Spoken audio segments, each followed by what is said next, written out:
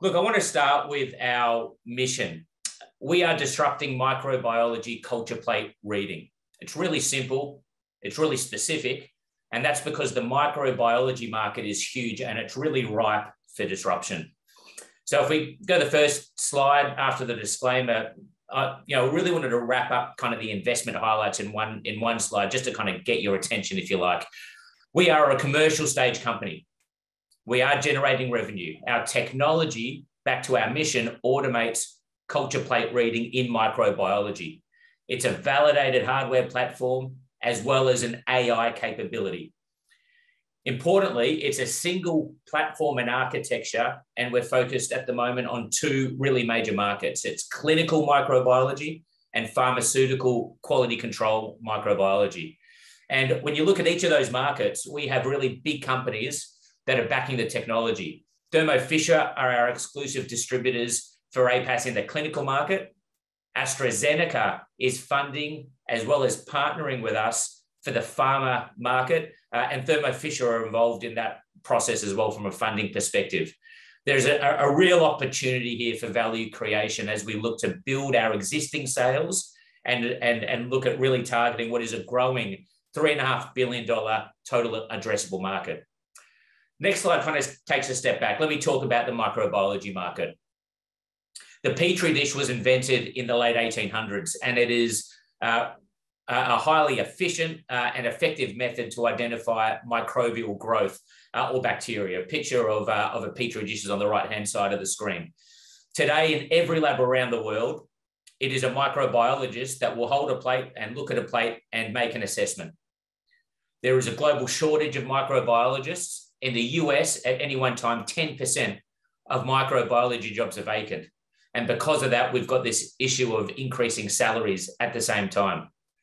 When you go into a microbiology lab, you literally have hundreds, and sometimes in the larger labs, thousands of these Petri dishes that are read by a microbiologist sitting at a workbench. And obviously that's naturally going to lead to inconsistent results and the potential for mistakes to occur. It's an absolutely perfect opportunity to really disrupt what is a really manual process with advanced technologies that are available in the 21st century today. And next slide talks about our solution, right? That's exactly what we've done.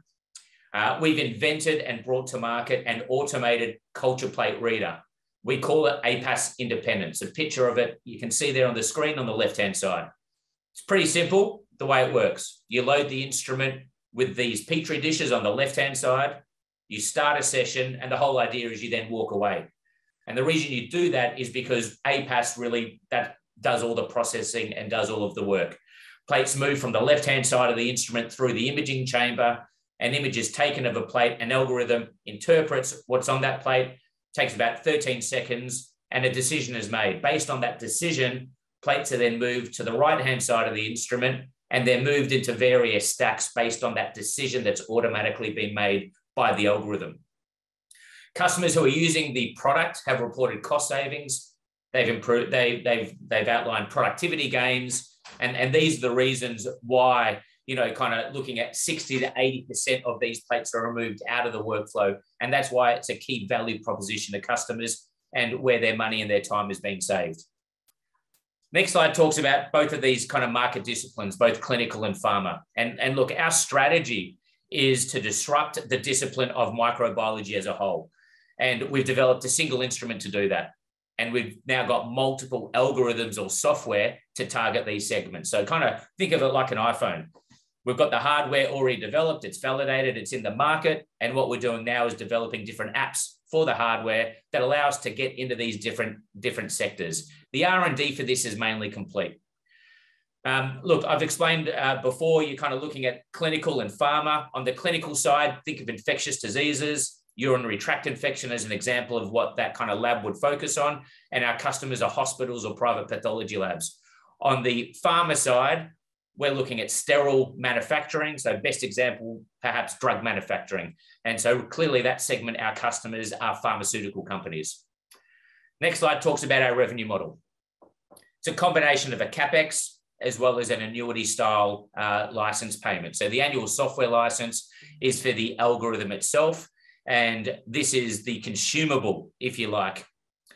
We see the typical payback of kind of 2 to 4 years for our customers, and that outlines predominantly the efficiency gains that the instrument provides to these labs. Next slide talks about the APAS clinical market. So again, now just focusing on APAS clinical, and Thermo Fisher are really the leaders of culture plate media in North America, and certainly a big contributor in Europe. It's a really symbiotic relationship.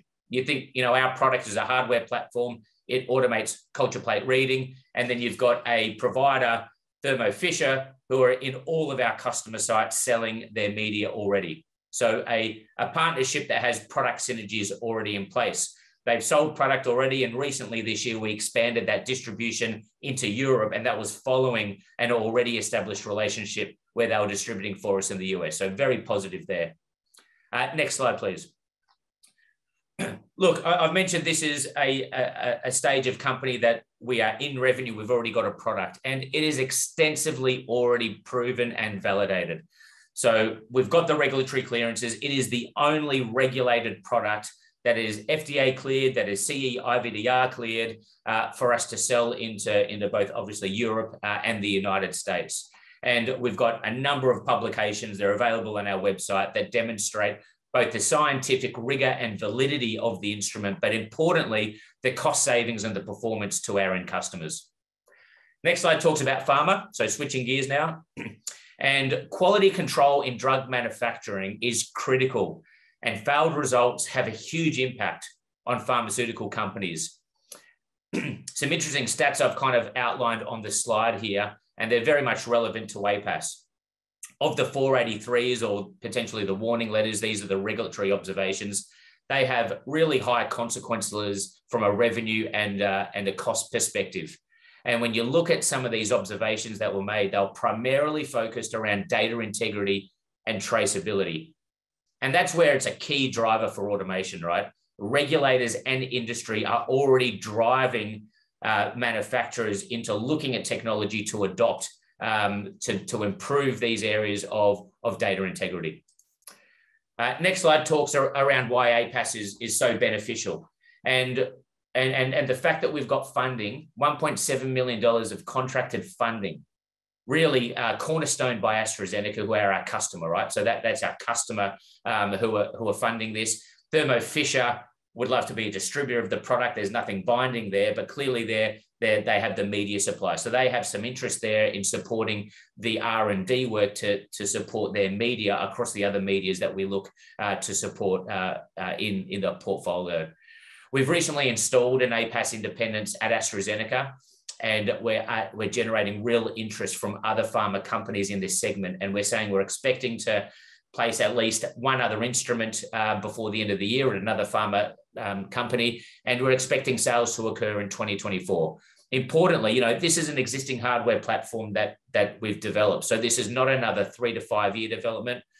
We've started developing early this year, and we're saying validation should be done towards the end of this year through AstraZeneca as a partner, and sales starting next year.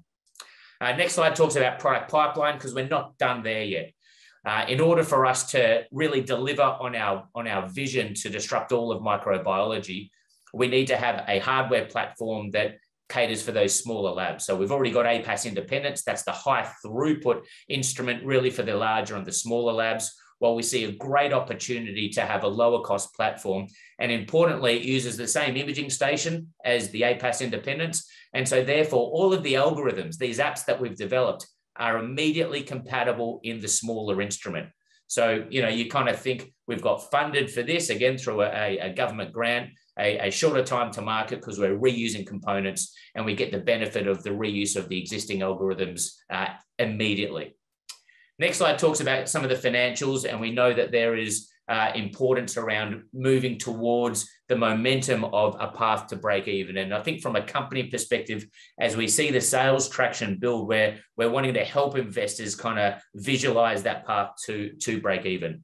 We have leaned out our cost base, and that's really because most of the R&D work is complete, and we do expect that future R&D, which is really more incremental development of the algorithms itself, apart from the new smaller instrument that we spoke about, to be funded. And I think we've demonstrated that through the funding in the pharma QC part, as well as some of the match funding we've got from the federal government.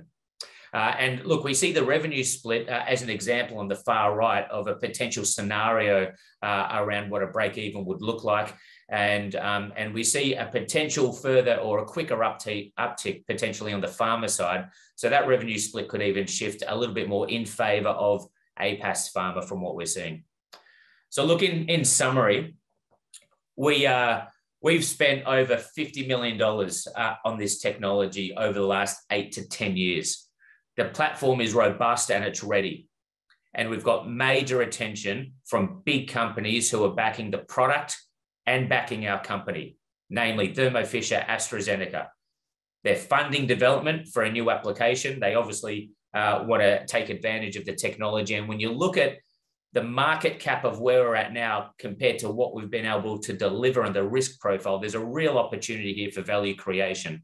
And when we're looking at what our outlook looks like around getting product into this new segment, around making progress on the sales, on the clinical side, moving towards a path to break even, there's a really fantastic opportunity, we believe, for shareholders to start looking at this story. Thanks, Tim. Thanks, Brent. Someone likes your presentation. It's your stock's up 20%, I just noticed. Now, you've recently raised $1.5 million in a placement. So how are those funds to be allocated? Yeah, look, they were really intended to support along with the development for the APAS Pharma application. So there was a bit around product development there, but principally that was focused on supporting Thermo Fisher and our commercialization activities on the APAS clinical. So we've had a year already for Thermo Fisher in the US, and based on that first year of exclusive distribution in the US, we've now expanded that to all of Europe. So it's added another 34 countries in Europe. And so we spent a lot of time in the first few months of this year in Europe working with the European Thermo sales teams to really get that market set up, because we really want to take advantage of what we've learned on that first year with Thermo in the US and carry forward all of those lessons learned and hand over all of the leads that we had already established. And I think you mentioned you expect a rapid adoption in pharma compared to clinical. What was that? I guess when you consider drug manufacturing, it's a highly regulated process. And what we see there is, therefore, there's a highly consistent process that exists throughout manufacturing facilities, both within one organization such as AstraZeneca, but also across the industry. And so when you kind of look at consistency of process, that adoption curve for automation is one where I've described as a land and expand strategy. And so we would look to install the instrument where it would be validated in one manufacturing site. And once that validation occurred, because of the consistency and process across the group, it would allow for a much more vast and quicker standardization of a platform across multiple manufacturing facilities. And it's an industry where you have to partner. You touched on AstraZeneca and its rollout of APAS. What exactly does that mean? And is it rolling out through their manufacturing sites? That's certainly their intention. Look, they're funding $1.2 million after looking at all the other alternatives in the market. And so, they're not only a funding partner, they're a development partner of ours. We installed the instrument last month. They're capturing images for us. We're developing the algorithm. And certainly, you think that investment in time and resources and capital, their intention is absolutely to standardize across their manufacturing network. And so, I'd kind of indicated sales occurring in 2024, so next year. And we're really envisaging having a lot of that validation work completed in this calendar year with that one customer. And that would lead to the start, we believe, of a rollout throughout their business starting in 2024 calendar year. And then you touched on your partnership with Thermo Fisher. They're moving you into Europe. Do you expect any sales to come out of that sooner rather than later? We do. I mentioned there was a bit of focus with our teams in Europe in the first few months of the year. And we obviously have been working in that market for the last few years with Beckman Coulter. The company terminated that agreement. We've expanded the relationship we've got with Thermo Fisher. So we've handed over the leads that we've had. And part of that is some advanced opportunities that we would absolutely expect to be able to close out as sales throughout this calendar year. And Brent, just finishing up, there's a question around the IP. Can you give us a background on that? Yeah, the IP is all in the imaging station and the algorithm. So it's a family of 4 patents. It covers the lighting, the calibration tools, and the algorithm itself. I mean, everyone loves AI now, but we started this 10 years ago before AI was a buzzword and ChatGPT was around. The algorithm itself is patent protected. It's not an off-the-shelf Google.ai algorithm. So we've got a really strong portfolio of patents that cover the core imaging and image analysis capability. Brent, that's all we have time for. Thanks for your presentation. You made great progress. We'll follow with interest. Thanks, Tim.